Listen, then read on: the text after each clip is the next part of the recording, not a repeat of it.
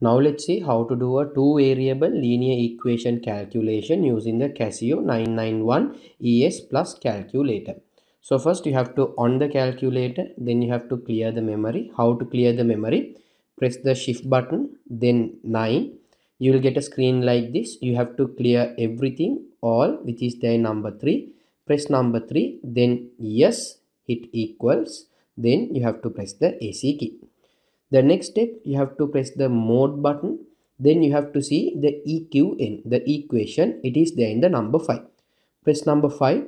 Then out of the options that you are given with, since it is a two variable calculation, you have to select the first option. Now you can enter the values. But in this one, you have A, B, C. So what you have to understand in this particular question, this is going to be your A, this is going to be your B, and this is going to be your C. So let's enter the values. Here it is 8, press equals, then 10, press equals, then 11,000. 11,000, press equals. Then 4, press equals, then 10, press equals, then 9,000, press equals. That means we have entered all the values. Now you have to press the equal.